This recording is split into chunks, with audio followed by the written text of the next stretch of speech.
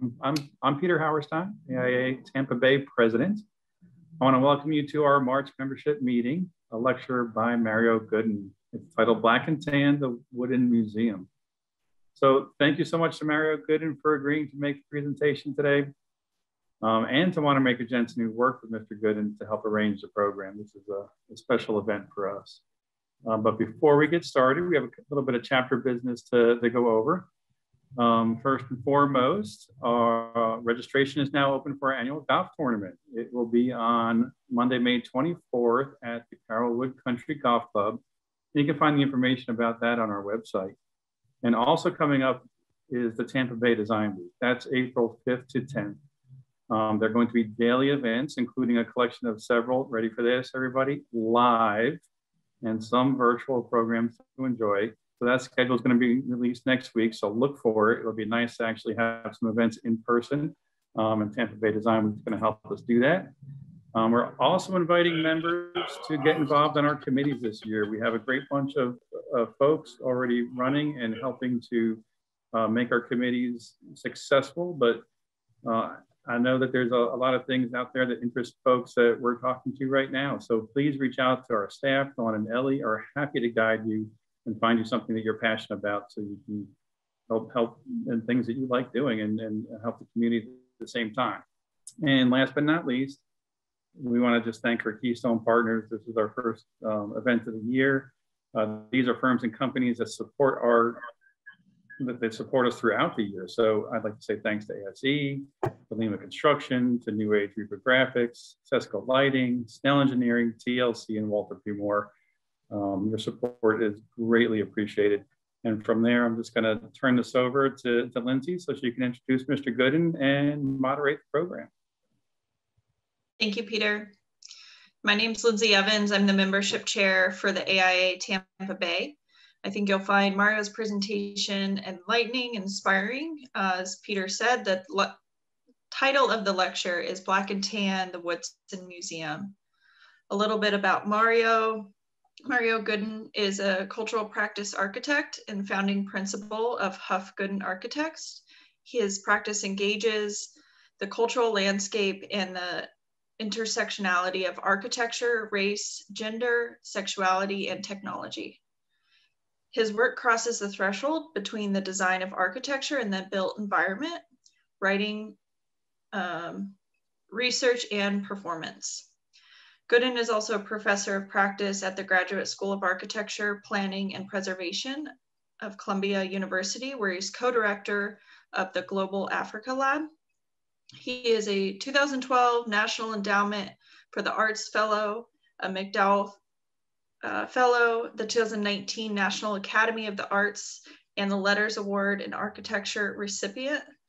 Gooden is the author of Dark Space, Architecture Representation, Black Identity, as well as numerous essays and articles on architecture, art, and cultural production. Gooden is a research associate at the Visual Identities in Art and Design at the University of Johannesburg, South Africa. And I will turn it over to Mario. As we go through the lecture, please put all your questions in the chat. We will have a Q&A session at the end of the lecture, and I'll help kind of filter through those questions and read those off to Mario. But thank you for being here today, and please do keep your microphones muted so we can all hear Mario. Over to you, Mario. Thank you. Okay, okay, thank you very much, Lindsay. It's really a pleasure to be here virtually with you this evening. And also thank you to Peter for the warm welcome. Thank you to Dawn and also to Ellie for the technical support this evening.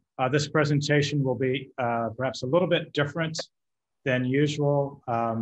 As Lindsay mentioned, my work crosses several thresholds, so the presentation tonight will do some of the same in terms of being a multimedia transdisciplinary presentation that will weave in and construct, if you will, a constellation of ideas leading up to an exposition about the Woodson Museum. So without further delay, let's get started here. I will share my screen and we can see if we can kick this off and get things going.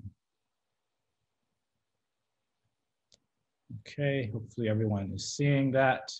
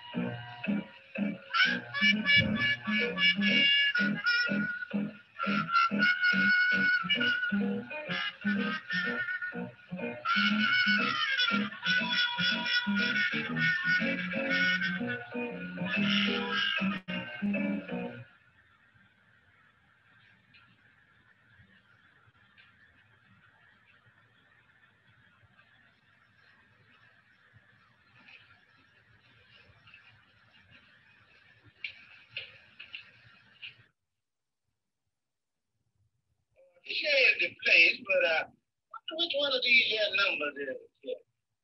Ain't it on the paper there? No. Well, read then. This here number don't give me a whole lot of trouble. Well, we better hurry and get that piano out of here. But the boss said supposed to be back at the store at 4 o'clock. What time is it now, actually? Let's see. There it is. Sure is.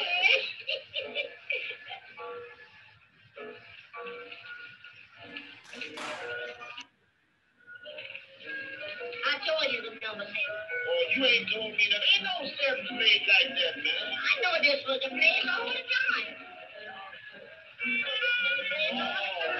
Hush. Hey, what are you fellas doing coming in here like this? Brother, remove your nanny man from that mahogany. We come here to move it today. Well, you're not going to take my piano, are you? I ain't going to take your icebox. Why, you ain't paid nothing on it since last Aquatic. Esper? Yeah? Do your duty. What you going to do? Well, I got 2 pieces and you ain't got but 1. Dude, I got some wonderful job in a nightclub. I'm going to dance, and you're going to play. Isn't that wonderful? Yeah. Hey, what are you boys doing here? We moving it. Oh, you can't take our piano. We done take it. Come on, Sarah. Wait a minute. Yeah. Give $10. $5 a piece. Oh, man, lady, we don't do business that way. Come on, Exima. Oh, wait a minute.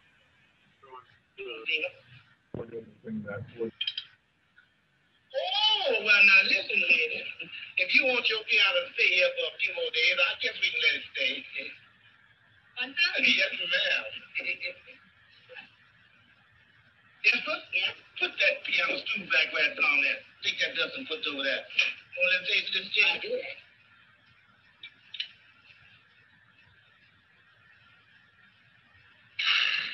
All right, ain't it? All right. Yeah.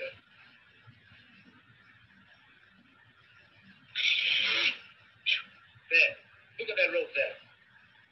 Come on out, Jen. Remember, when we get to the store, these folks wasn't home. I remember. All right. Oh, say, what are you going to do with that? What? I clever got an gin in my head. Oh, that's all right. Keep it. Give me my glass. Thank you, miss. Thank you. Listen, don't forget, there was no one at home. Oh, yes, ma'am. Gee, I'm glad that's over. But you know, honey, we can't take that stuff. Why can't we? Well, you know what the doctor said about your heart. You can't dance. Oh, don't bother about my heart. What's that? Something you're writing? It's new number, my friend. Oh, play it for me? Sure. Art, I want to turn this over for Freddie.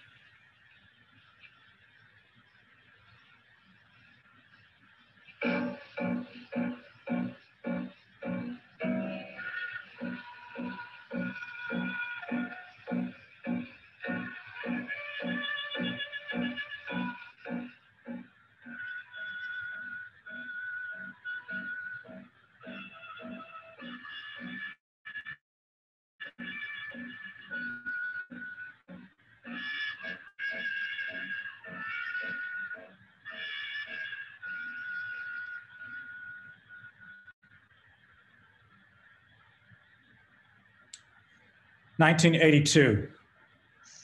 Interview with Michel Foucault, Space, Power, and Knowledge. So architects are not necessarily the masters of space that they once were or believe themselves to be. Foucault, that's right. They are not the technicians or engineers of the three great variables: territory, communications, and speed. These escape the domain of architects. Do you see any particular architectural projects, either in the past or the present, as forces of liberation or resistance?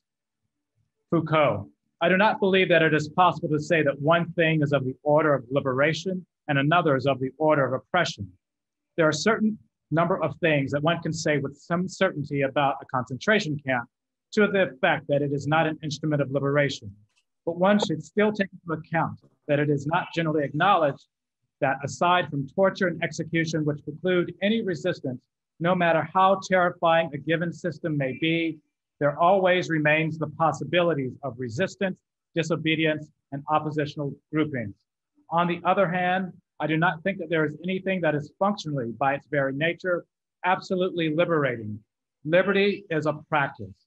So there may, in fact, always be a certain number of projects whose aim is to modify some constraints, to loosen, or even to break them. But none of these projects can say simply by its nature, assume that people will have liberty automatically. That it is something to be established by the project itself. Not because they are ambiguous, but simply because liberty is what must be exercised.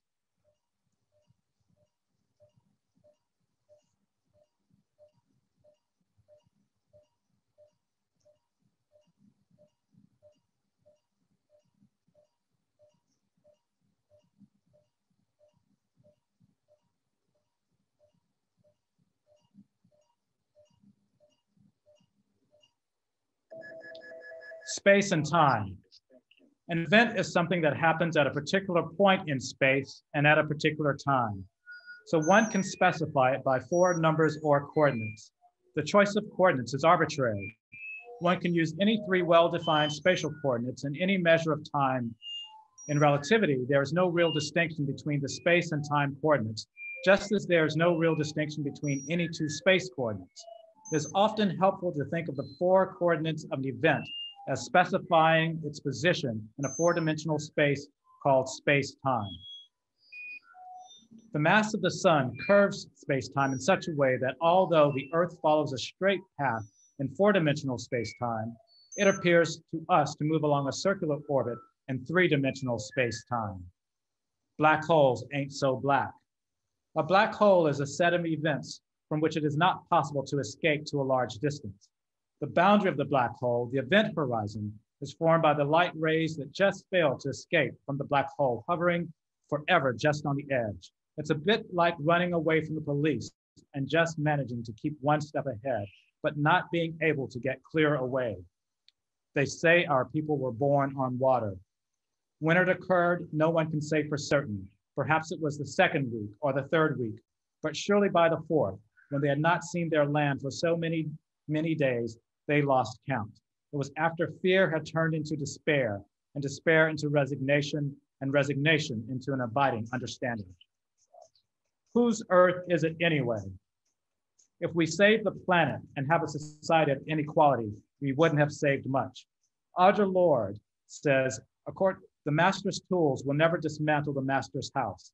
They are too narrow and thus assume that people of color have nothing to say about race, gender, sexuality, and the earth, all of which are interconnected. Sakima Jenkins and Company is compelled to present the most astounding and important painting show of the fall art show viewing season. Collectors of fine art will flock to see the latest Carol Walker offering. And what is she offering? But the finest selection of artworks by an African-American living woman artist this side of the Mississippi. Modest collectors will find her prices reasonable. Those of a heartier disposition will recognize bargains. Scholars will study and debate the historical value and intellectual merits of Ms. Walker's diversionary tactics. Art historians will wonder whether the work represents a departure or a continuum. Students of color will eye her work suspiciously and exercise their free right to culturally annihilate her on social media. Parents will cover the eyes of innocent school children. School teachers will re-examine their art history curricula. Prestigious art academies and academic societies will withdraw their support. Former husbands and former lovers will recoil in abject terror. Critics will shake their heads in bemused silence. Gallery directors will wring their hands at the sight of the throngs of the gallery curious flooding the pavement outside. The final president of the United States will visibly wince. Empires will fall, although which ones, only time will tell. No Place for Self-Pity, No Room for Fear, by Toni Morrison. Christmas, the day after, in 2004, following the presidential re-election of George W. Bush. I'm staring out of the window in an extremely dark mood, feeling helpless. Then a friend, a fellow artist, calls me to ask, "How are you?" and to wish me happy holidays. And instead of saying, "Fine, how are you?" I blurt out the truth. Not well. Not only am I depressed, I can't seem to write. It's as though I am paralyzed, unable to write anything more in this novel I've begun. I've never felt this way before, but the election, and I'm about to explain, when he interrupts shouting, "No, no, no, this is precisely the time when artists go to work, not when everything is fine, but in times of dread, that is our job." I was foolish, and I felt foolish for the rest of the morning, especially when I recall the artists who had done their work in gulags, prison cells, hospital beds, who did their work while hounded, exiled, reviled, pilloried, and those who were executed. But I remember my friend saying on that day, "None of this bodes well for the future, but this is precisely the time when artists go to work. There is no time for despair, no place for self-pity, no need for silence, no room for fear. We speak, we write, we do language, we do architecture. This is how civilizations heal. I know the world is bruising and bleeding, and though it is important not to ignore its pain, it is also critical to refuse to succumb to its malevolence. Chaos contains information that can lead to knowledge, even wisdom, like art.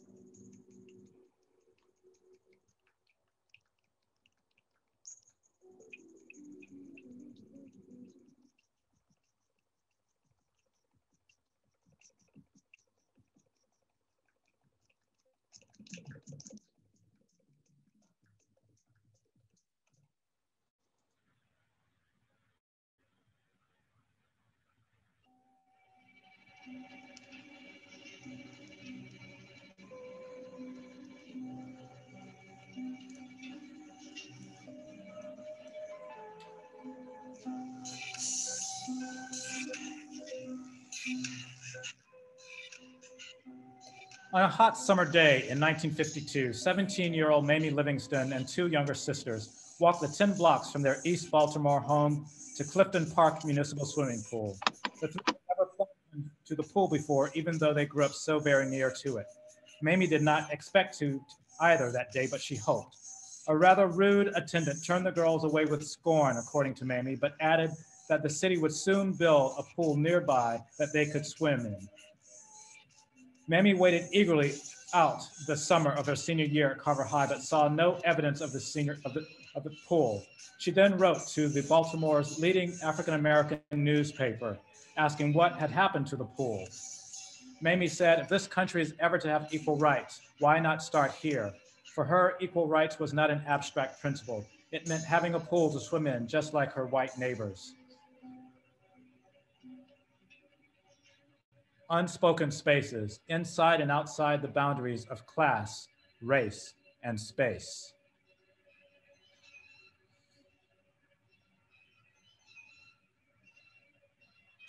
Amistad Opera in 2 acts, music by Anthony Davis, libretto by Thelani Davis. Act 1, Scene 1.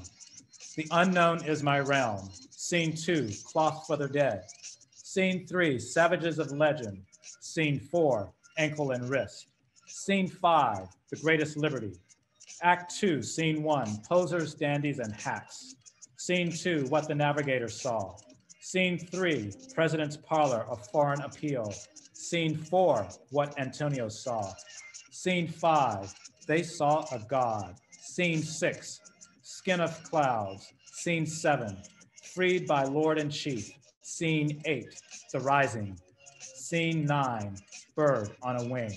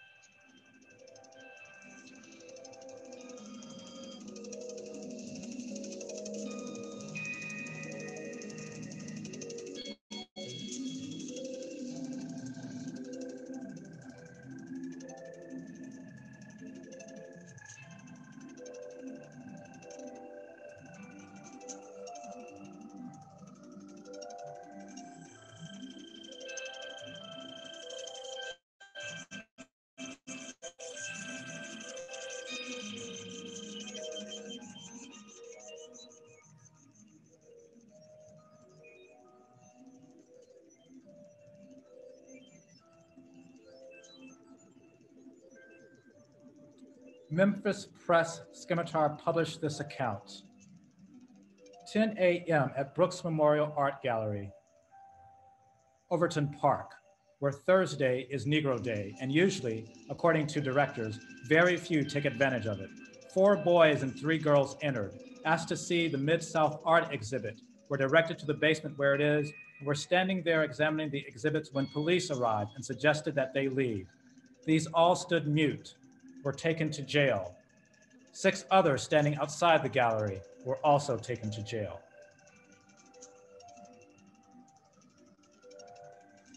Although de facto segregation is known to have occurred in St. Petersburg as early as the end of the 19th century, the first attempt at de jure segregation took place during the 1913 election for city commissioner in the form of an all-white primary, which was widely used throughout much of the South at the time. To ensure that only candidates with a strong white following would appear on the final ballot, the purpose of the all-white primary was to prevent African Americans from voting during the primary election, thereby automatically eliminating candidates with a strong Black following. 22nd Avenue South in St. Petersburg is better known as the Deuces, a historic part of the city that kept a 1960s African American community together.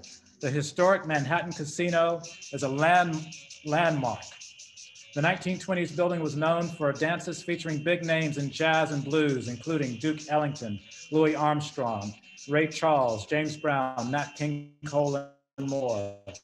It functioned as a community center and cultural center, entertainment in St. Petersburg for more than 40 years. In 1962, one could step out of the door, cross the street, and get a shoe shine at Cozy Inn, have lunch at the Shag, and later get a haircut at Oscar Klecky's. You could visit your attorney and buy groceries at Barco's store. Dr. Eyre could examine you. If it was too late for that, funeral arrangements could be made at the Arch Royal. However, in time, the area lost its spark. You can ask someone like Gloria Campbell, who has kept her business on the 22nd Street corridor for the past 2 decades, about the change. Segregation and the interstate basically killed this area, she said.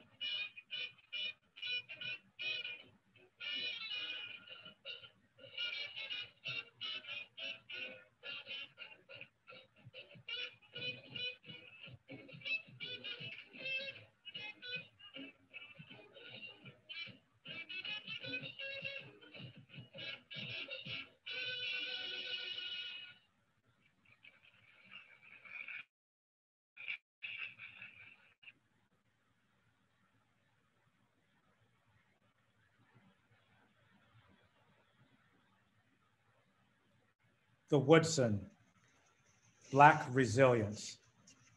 Architecture is a mode of cultural production not dissimilar to art, dance, music, and film. Art and cultural work allows us to see the everyday conditions of society in a new way, illuminating critical work and cultural work that is a representation as well as production. While different forms of music and their direct corporeal relationships are perhaps the most readily understood modes of cultural production, jazz is the only mode of cultural expression, is not only a mode of cultural expression, but a representation of the African-American experience, with its roots extending before blues music, even Negro spirituals and gospel music. Jazz, also known as America's classical music, as well as America's indigenous art form, having its birth and evolution in the United States, chronicles Black Americans' relationship with the ideals of America and the idea of Black ontology. Renowned Harlem Renaissance writer Ralph Ellison defines the jazz impulse as a constant process of redefinition. The jazz artist constantly reworks her identity on 3 levels: 1, as an individual; 2, as a member of a community; 3, as a link in the chain of tradition. From a contextual point of view, the design seeks to stitch back the community that was once existed in the urban realm before the severing of 22nd Street South by the interstate. The design includes artwork and the Black Lives Matter mural that connects, welcomes, and extends not only the museum and the local community, but also to the city, the region, and beyond. In the 1929 short film entitled Black and Tan, based on Duke Ellington's Black and Tan fantasy, director Dudley Murray explores the space of Black ontology, moving from neorealism of the early motion pictures and the avant-garde of European experimentation of space and time, and finally to the early otherworldly chiaroscuro representation of existential Blackness. The main sequences of the film explore migratory movements of Black bodies under constant redefinition, the performance of Black identity, and its reflexive relationships with American society, and finally, the transcendence of Black identity beyond the limiting conditions of circumstances and history. Design strategies. From this analysis, a programmatic strategy of appropriation and improvisation, Black spatial liberation is a praxis of appropriation and improvisation. The building lifts up at the street level to accommodate improvisational programs and events such as outdoor performances or jazz quartets. This is a welcoming gesture that allows visitors access to the museum without the discomfort of historic exclusion. The Gift Shop and Justice Center, a flexible space for educational programming and justice work, are both accessible during the after hours when the museum is closed.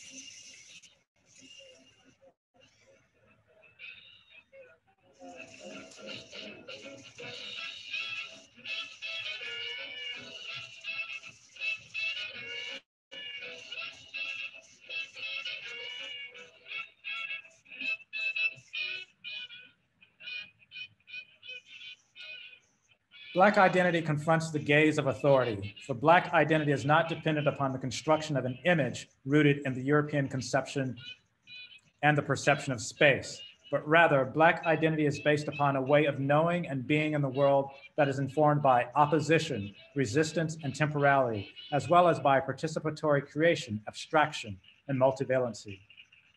The Black spatial condition collapses subject and object relationships through spatial inversions, dissolves hierarchies through subverting the gaze and challenging colonial knowledge and systems through multiplicities rather than singularities.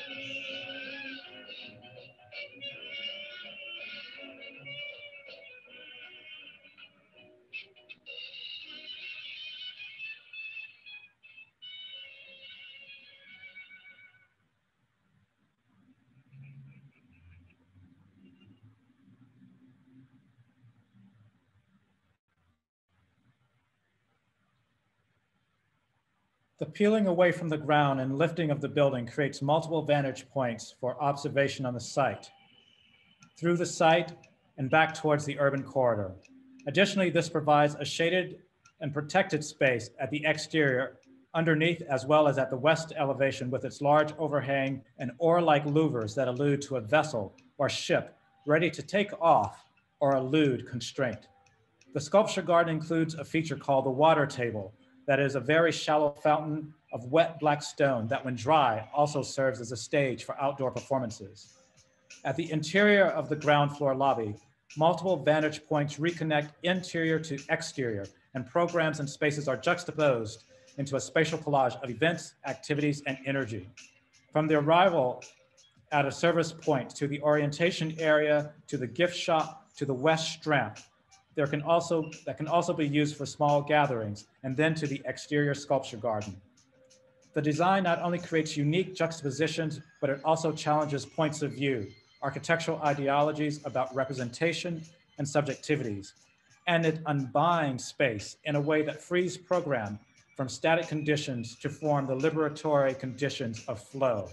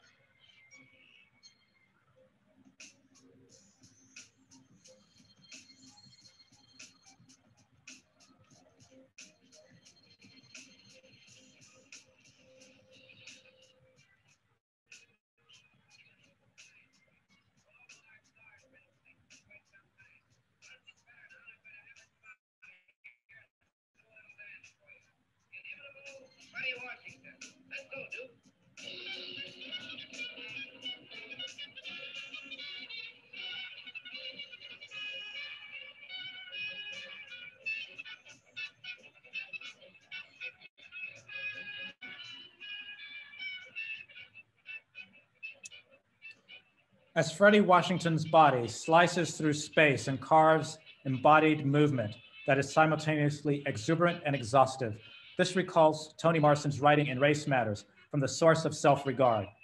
My effort to manipulate American English was not to take standard English and use vernacular to decorate it or paint over it, but to carve away at its accretions of deceit, blindness, ignorance, paralysis, and sheer malevolence, so that certain kinds of perceptions were not only available, but were inevitable.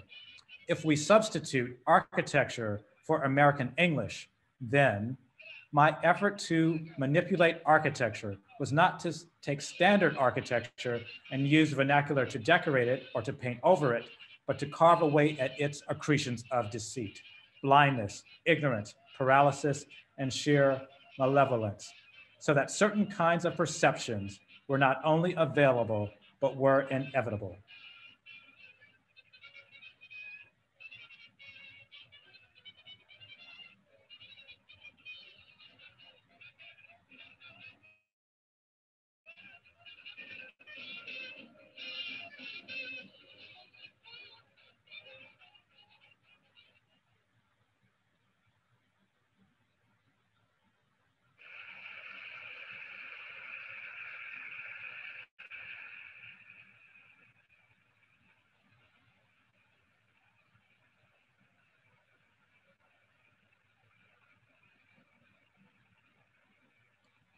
At the second level of the museum, one finds the exhibition spaces, 3 galleries which are interlinked and can be used for major exhibitions or is used as 2 galleries or for the museum's future permanent collection, and a large gallery for temporary exhibitions. An ambulatory space completes a circuit up and along the east strap and down and along the west strap that pauses at a loggia that can function for smaller events, as well as an observatory that casts an eye of the museum beyond the highway and reconnects to the regenerative community known as the Deuces Rising.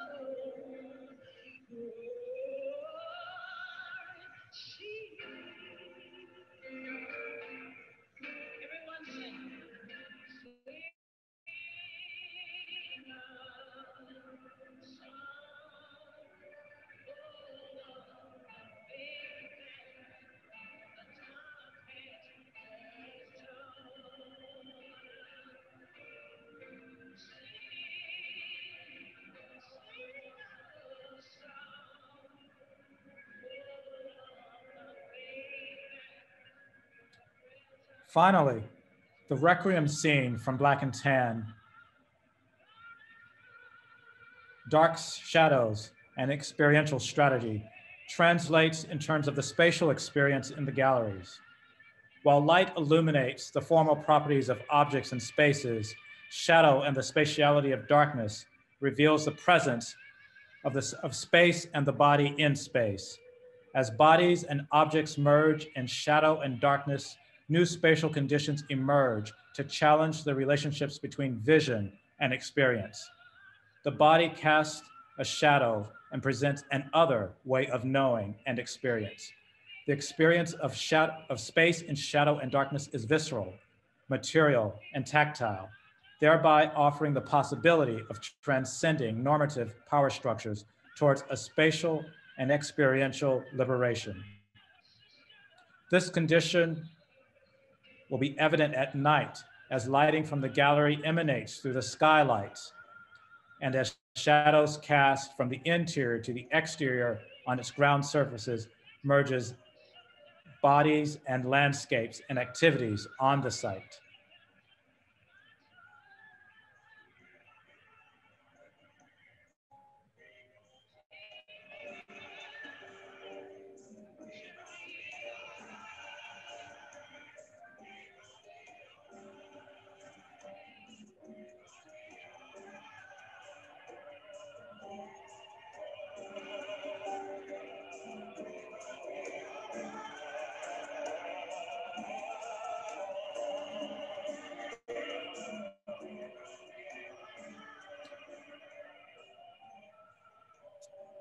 In the 1982 interview with Michel Foucault, Foucault says that liberty is a practice.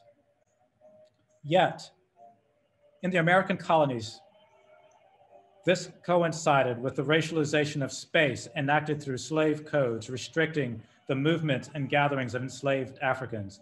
Laws were passed that overtly distinguished Black people from white people.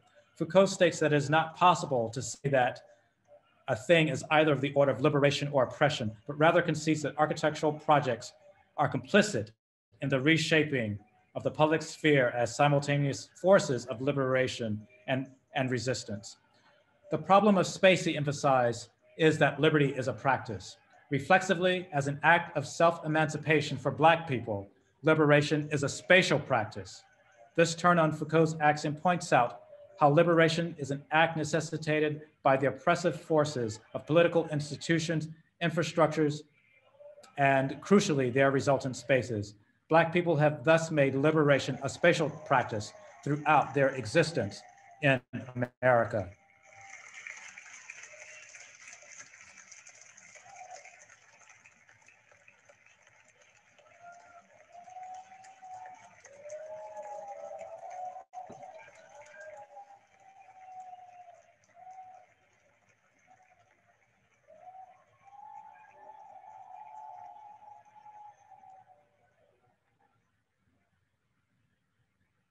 Okay, thank you.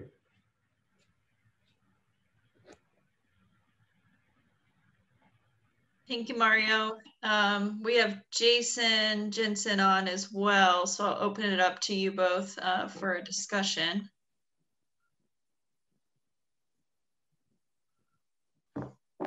Hey, Jason, where are you?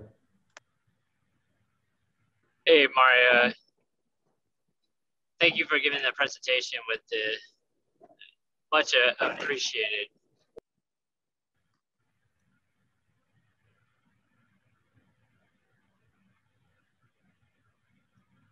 Right. Lindsay, are we taking questions? Yeah, I don't have any questions yet. So if anybody has any questions, if you want to go ahead and put them in the chat, we can have Mario answer those, and Jason as well on the museum or anything pertaining to Mario's work.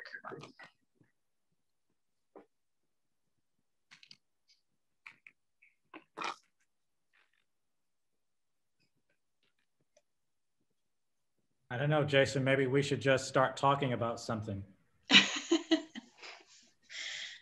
That is the fallback, I suppose. You answered everything eloquently, I guess.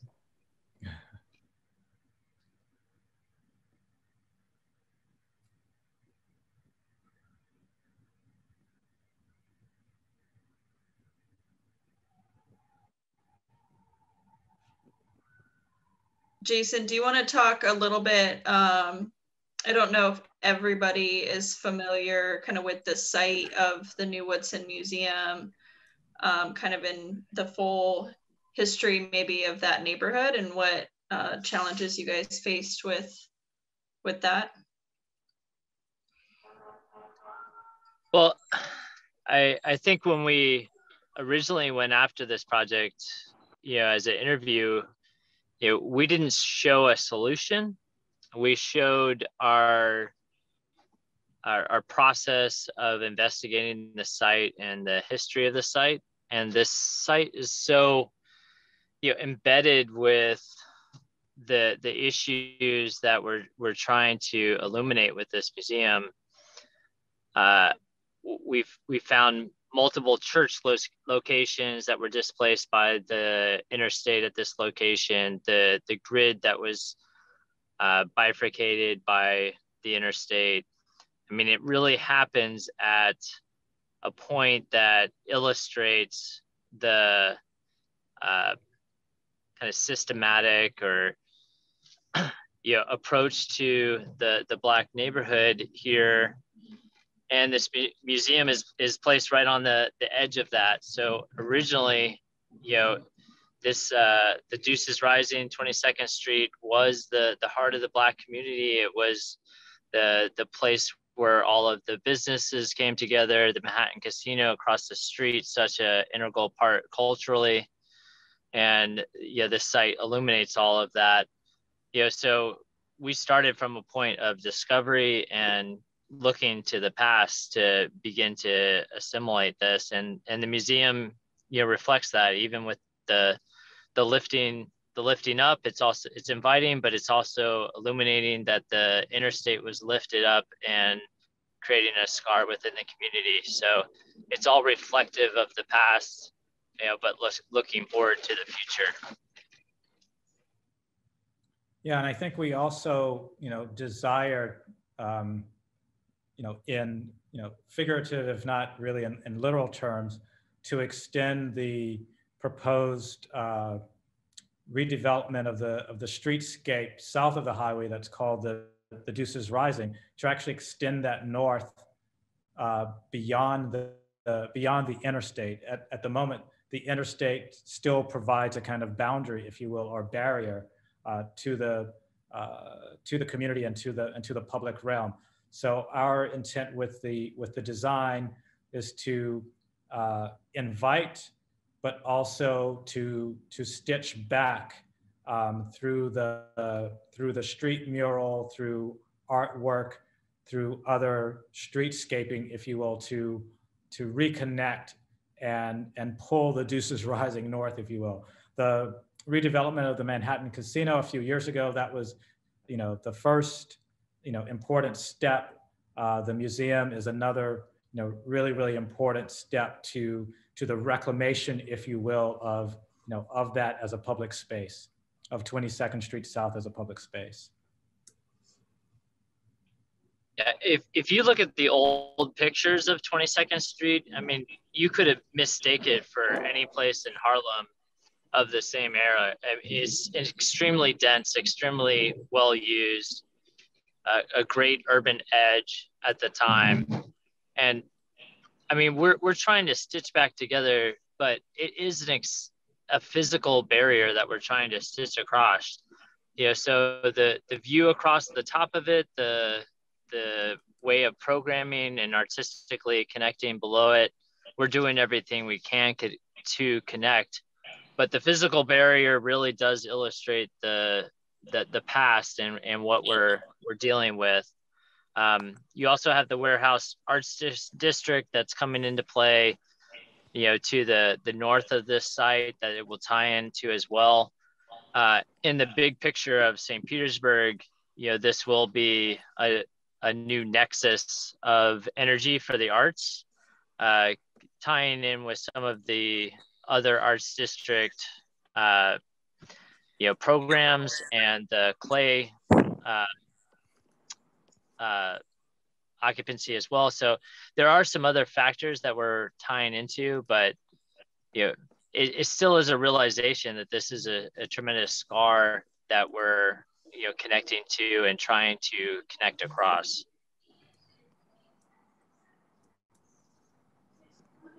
Okay, I'll thank you, Jason. I'll go to one of the questions. It looks like Sarah Lyons put in, loved the themes of rhythm, space, time, and the participatory aspect of architecture reflected. Can you talk about this in the experience of visitors, but maybe also for the users and potential future creators, or is it really just a reflection of the past? No, it's actually not a reflection of the past at all, but it's about what I would call futurity, if you will.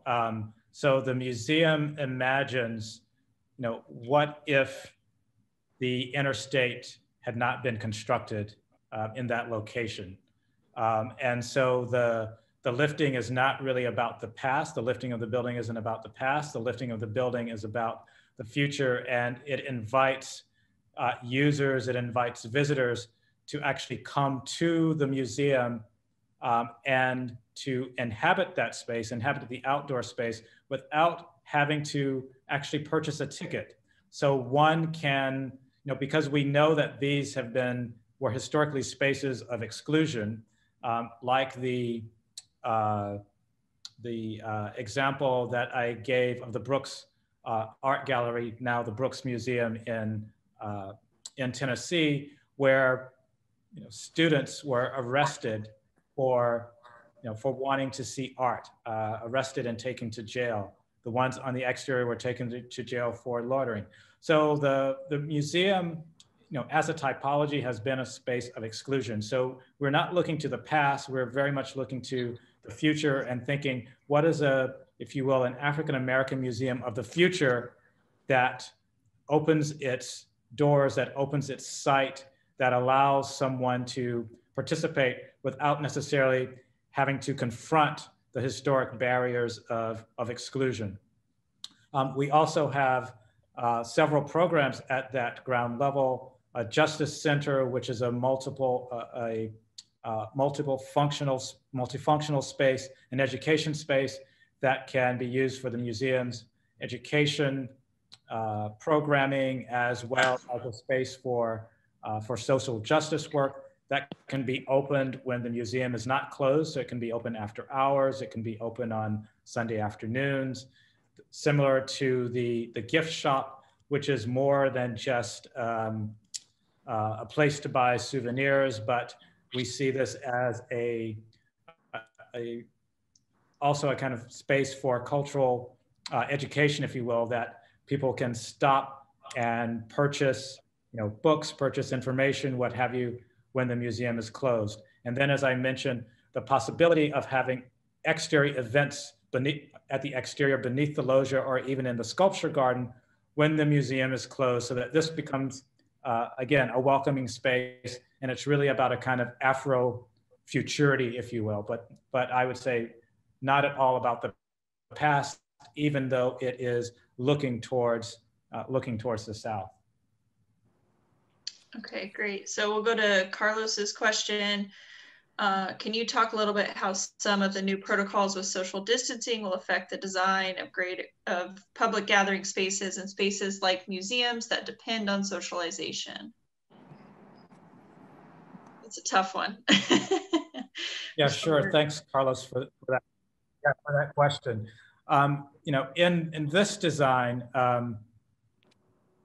we have not explicitly responded, if you will, to the current situation, but we have given ample space on the site. For example, the sculpture garden as a place for exterior gathering that can be used, at times free of charge. At other times, there may be unique events that may happen there. Spaces, as I was just describing, at the exterior along the street that can be used, so that visitors can be, if you will, deconcentrated, on the site. There are also various locations in the building. At the second floor loggia on the west stramp, which is designed as a kind of theater seating, if you will, as well as a space which I did not mention, but there was a rendering of it, which is called the Forum, which is a major event space that seats up to 500 people that can be used for receptions, business receptions, family reunions, weddings, and that actually opens directly to the exterior. So it's a space that's both inside and outside and can allow for, for physical distancing if necessary. But hopefully when this is built, we will be beyond this current pandemic and will have learned something that might help us when the inevitable next pandemic happens. Thank you, Mario. Thank you. Question from Chad Jones. Does the museum accentuate any particular type of artwork? The museum is still building its collection. It does not have a large permanent collection at the moment. The works that we included in the gallery renderings that you saw are all works by the artist David Hammonds, with the exception of one piece, which is by the artist Romare Bearden. But we included those representations to give a sense of scale of the museum, but also the ethos of the museum for the kinds of works, let's say, in relationship to a traveling exhibit or to a temporary exhibit that the museum desires to attract. I would also just add that we're artists, we have a lot of spaces that are conducive for music, performance, very current work, and allow for that interaction. I think that's very different than a lot of other museums that are very static on what they're offering. With the amount of outdoor space, a lot of outdoor performance space, we're inviting that action, that interaction to occur. And I think that's unique to this museum. Yes, and although this is a museum for for all of St. Petersburg, for all of the Tampa Bay region, as an African American museum, and with an eye towards African American cultural production, current or contemporary art practices by Black artists are transdisciplinary. A number of artists, very good friends of mine, are not only working in painting or sculpture, but are also working in film as well as performance. So as Jason says, we have designed a variety of spaces that I think can accommodate transdisciplinary practice, transdisciplinary art practices, and art making. All right, we are running out of time, so I'm going to read one last question. We have a good question from Mary Alvarez. Fascinating process. As designers and architects, we often have an appreciation for different cultures, backgrounds, and subjects. As we become more aware of the importance of representation, how do you avoid falling into cultural appropriation? Where do we draw the line from appreciation to appropriation in architecture? Yes, Mary, really thanks for that question. And I actually kind of baked my response to that question, because I've been thinking about that question a lot, and I've kind of baked it into the presentation. And I'll just return to Toni Morrison, that quote from Toni Morrison from The Source of Self-Regard, where Toni Morrison wrote that her effort to manipulate American English was not to take standard English and use the vernacular to decorate it. So, if we, as an architect, we would say,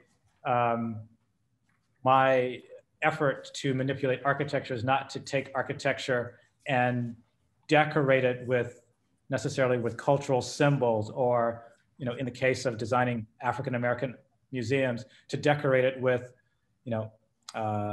African, let's say, textures or colors, if you will. Morrison goes on to say that her effort to manipulate the language is to carve away at its accretions of deceit, blindness, ignorance, paralysis. One might say, I suppose, to create an anti-colonial architecture, if you will, and to actually open up. For me, that notion of carving is about opening up the possibilities of architecture in terms of representation, rather than shutting down the possibilities of architecture by, let's say, narrowly defining architecture through certain symbols or what have you. I hope that answered your question. Yes, thank you. Thanks, Mira. All right. Do we have time for one more, Mario? Sure. Okay. Let's see. Please share what inspired your material selection. Was there any particular significance that ties the past to future hopes? In terms of material selections, I think the first material that we were thinking about, and this is also related to a bit of writing from Ralph Ellison describing the artwork of Romare Bearden, where he writes that Romare Bearden was examining the plasticity, if you will, of space and movement and of the African-American experience. So for us, that translated into thinking about the plasticity of architecture. So we designed it, if you will, as a kind of shell that ramps from the ground, then up and over, sort of creating a shell or creating a vessel, if you will, that then there were these three major volumes, which are supported or hung, and actually tectonically, they're literally hung from the roof structure in that, within that shell. So we were thinking about the, let's say, plasticity of space, concrete, as a material, as a plastic material, in terms of not only plasticity, but also in terms of thinking about flow and this kind of movement of space, a kind of continuous movement. And, but yes, there are certain other materials that, the use of wood, more familiar, everyday materials that one would rub one's hand on and over a time, begin to develop a certain kind of patina or what have you in terms of, of touch and in terms of warmth and those things.